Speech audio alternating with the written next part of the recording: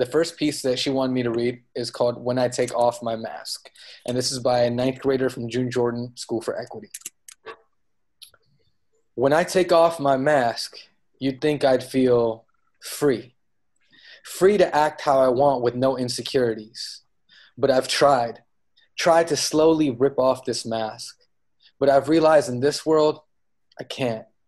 I can't afford to get hurt once more.